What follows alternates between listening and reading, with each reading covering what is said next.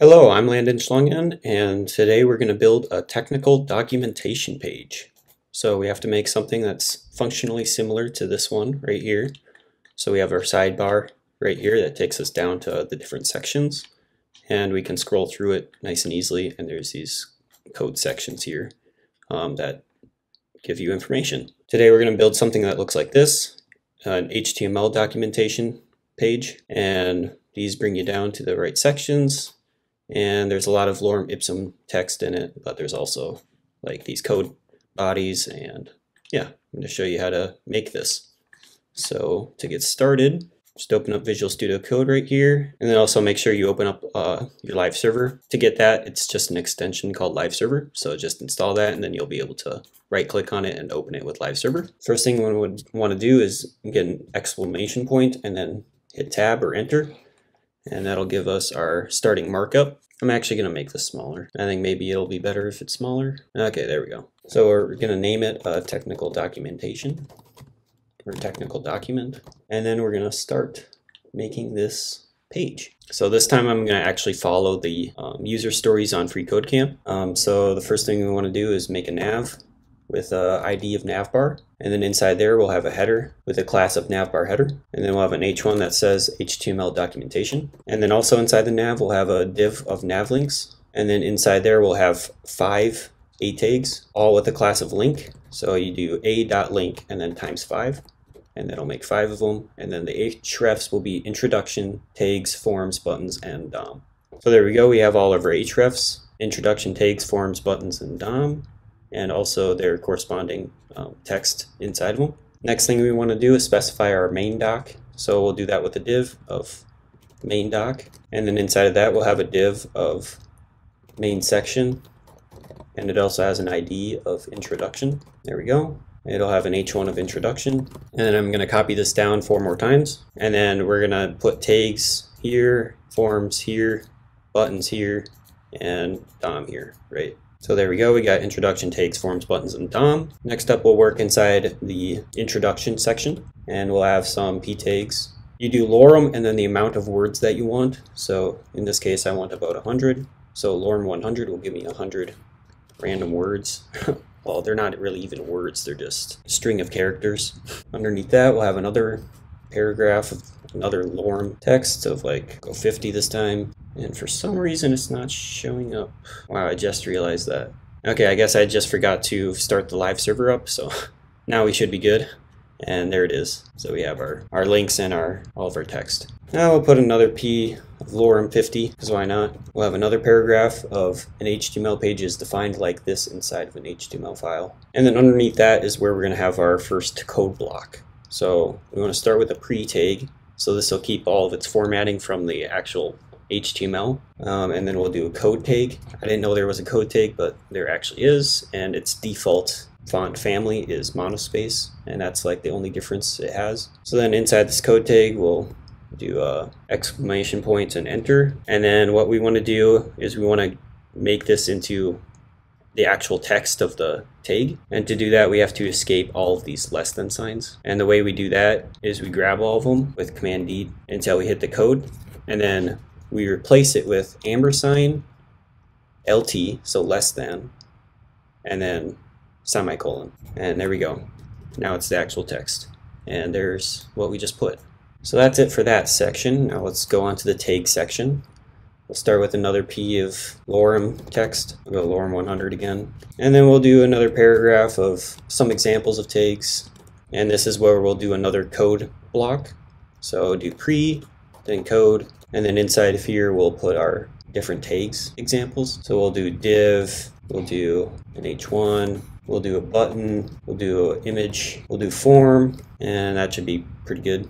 So just like the other one, grab all the less than signs and then replace it with ampersand less than, or LT, semicolon, and now it should show up. It's right over my face. And then we'll just add like another P of lorem text underneath. So there we go. Now we'll go on to the form section, add another P of lorem text, lorem 30, P of lorem 30 again, and then we'll do another code block after we do this P of a simple HTML form could be dot dot dot, and then we'll do the pre and the code again. So pre code, and then inside of here we'll put a form, and then we'll have a label for name, and we'll have an input type text, and then we'll copy this down a couple times, and then for this one we'll do age, and this one we'll do password, and also make sure the type is password. And then we'll grab all the less than signs again with Command D, and then replace it with ampersand less than semicolon, and there it is. And we'll do another P of 100 texts, another P of lorem 100 text, and we'll go on to this buttons. So we'll do lorem 30,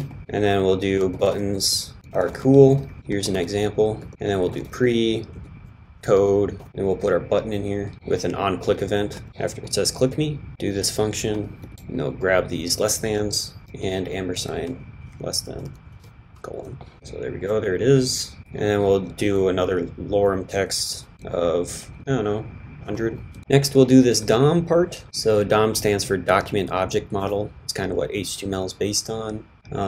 So we'll start with the ptag, the DOM is, and then we'll have some list items here. So we'll start with an unordered list with some items in it, so li, some list items, and we are going to do 5 of these, so times by 5. And then the defining document, a way to manage data, a tree of HTML tags, and the structure of HTML, and the document object model for the DOM. Underneath those list items we'll have a P of lorem 200 this time, and then we'll do another p tag. The DOM tree is nested HTML tags, and then we'll do our pre and code thing again and show off some examples of some nested tags. So in this case we'll do a div, we'll do like 3 of them, and then inside this div we'll have some couple sections, and then in the section we'll have an h1, and then maybe in this last div we'll have a couple more divs, and this div will have a button in it. And then yeah, we'll grab all the less than signs again and ampersand less than colon. So there we go. There's our nested tags. And then we'll have one last paragraph of lorem text. And we'll go lorem 150. So there we go. Now let's get to a styling. So first thing we want to do is make sure that we have it linked up. So do our link tag, hrefs of style.css, and now we should be able to work inside of it. First thing we want to do is give a background color to the body, and we'll do F6 all the way across, so just slightly gray. There it went a little gray. And then we'll grab the nav bar and we'll make our nav bar. So it's going to be position fixed, top of 0, left of 0, padding of 30 pixels, width of 300 pixels, height of 100 view height so that it extends the full length of the page, background color of white. So right now it doesn't look very good, but we'll fix that very quickly. We'll grab the nav links, we'll give them a font size of 20 pixels, display of flex, and a flex direction of column. I was wondering why it wasn't looking very good. It's because this background attachment should actually be background color. There we go. Now it covers it. Now we'll grab each link and we'll give it a text decoration of none so that it's not underlined. We'll give it a color of black, border bottom of 1 pixel solid gray, and a padding of 10 pixels. So there we go. There's our links. Beautiful. We're going to add a hover effect to each link. So go link and then hover, and the background color will change to EEE. The font weight will change to 700, and then we'll put a transition on it as well for the background color of 0.1 seconds, ease in out. So there, now when we hover over it, we get a nice effect, so that's nice.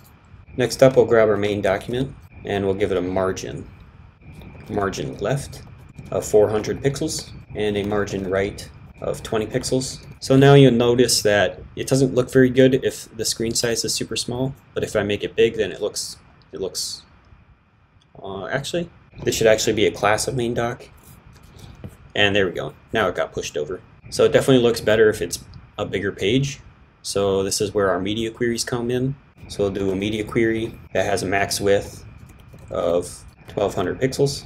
And then we'll grab the nav bar and give it a width of 150 pixels if the screen size is less than 1200. And then we'll also grab the H1, all H1s, and we'll make their font size smaller to 22 pixels. And then we'll also grab the main document, class main document, and we'll lessen the margin on them. We'll go 50 pixels, no, we'll actually do, we'll put a margin left of less of 250 pixels. So there we go, shift it over when it's small, but then once it gets big again, then it moves over. So that is perfect. Next up, we'll grab each of our main sections, and we'll give a margin of 50 pixels on the X and Y, or 50 pixels on the Y, and 0 pixels on the X. So now they're spaced out better. Now we'll grab our code part, and we'll make it a display of block, text align of left, white space pre, position relative, background color of white. We'll go a line height of 3 so that the lines are spaced out. So there we can already see it's looking better. And then we'll add a border radius to it so it doesn't have sharp corners of 10 pixels. And we'll give it a padding of 10 pixels as well. So there we go, we got our code sections complete. They are off the page if the line is long, which is annoying, but I don't really know what to do about that. We'll grab our p tag, we'll give it a line height of 1.5 rem. We'll grab our font family and we'll make it Arial for our paragraphs. So it's always good to change up the fonts. We'll grab our h1 tag and we'll give it a different font family as well. And this one will be Lucidia Sans. There we go. And I think that's about it. That's all this document page does. Oh, actually one more thing. Up on top here, we want to have a smooth scroll when we hit these different links. So to do that, we just do HTML. We grab the HTML and we do scroll behavior, smooth. So now when we go through this, it smoothly scrolls to the next section. So that is pretty epic if you ask me. So yeah, I hope you enjoyed watching me make this. Let me know if you learned anything new. Next up, we're going to build a personal portfolio web page. Yeah, that should be fun. It'll be functionally similar to this one. So right here they have a smooth scroll on as well. So that's kind of cool. But yeah, I hope you enjoyed this video. Just one last look at the code, all the lorem text, and also at the CSS. Not too much CSS this time, so that's nice. And with that, I will see you later. So, alright, thanks for watching, bye.